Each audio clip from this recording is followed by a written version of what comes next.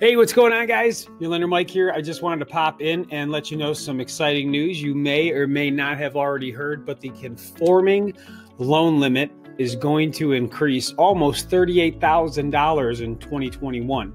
So the new conforming loan limit is going to be $548,250. What does that mean? Well, your clients can buy even more home while staying within the conventional loan limits and not bleeding over into the jumbo realm, which does inherently have some additional costs associated with it. So again, the conforming loan limits are going to increase in 2021, giving you and your clients a better opportunity to get into a home with less money down and incredible rates.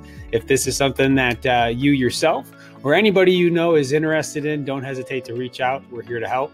And until next time, have a fantastic day.